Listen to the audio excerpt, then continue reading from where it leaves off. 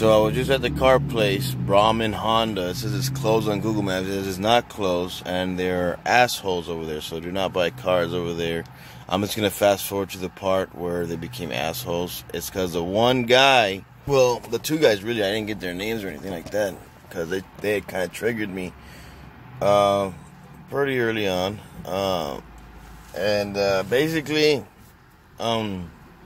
the one guy, it started off okay. We were laughing and everything because Tia put a bunch of salt and everything on the car. I'm like, yeah, she's crazy. She's schizophrenic, blah, blah, blah.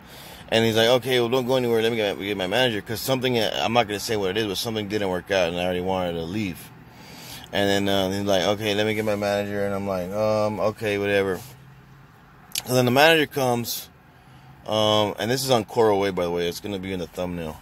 The manager comes. He's like an old guy, old white hair, old guy. He's like, you shouldn't come, or something like that. He came at me sideways, like real fast. Then I flipped. Then I got triggered.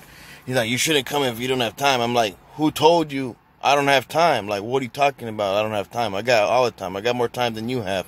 And he's like, huh? And then he pointed to the guy. That was trying to help me or whatever.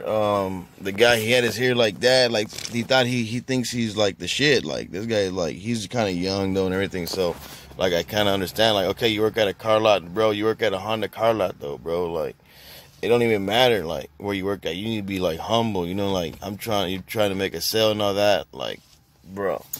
Anyway, so, after that, I was like, nah, I'm not gonna buy a car from you guys anyway. So, like, I didn't say that, but in my mind, I already changed my mind, like, okay, I'm leaving, like, nah, like, you guys are dumb.